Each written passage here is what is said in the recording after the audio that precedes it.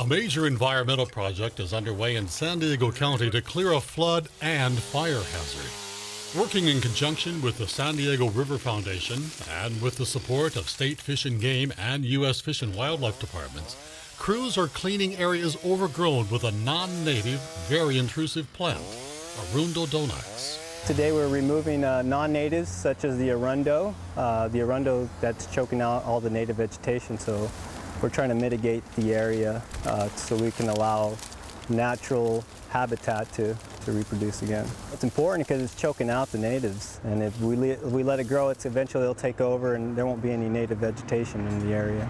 These giant reeds can grow to 20 feet or more. They're not indigenous to California, in fact, are very bad for the environment here.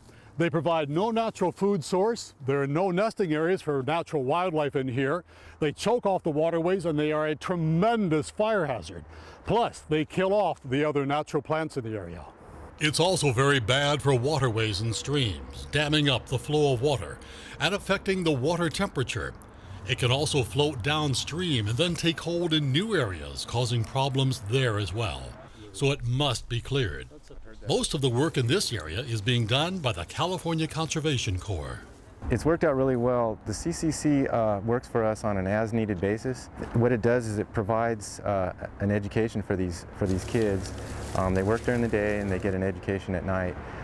We provide them with environmental knowledge about native habitats and the problems that we've got with Arundo. They've been great because they can show up with 20 to 40 people at one time, and this is a labor-intensive effort. It's been a great partnership. Once this area's all been cleared, it'll be replanted with cottonwood, sycamore, and willow, returning the natural plant diversity. I'm Michael Drake, and this is DPW and the CCC working for you.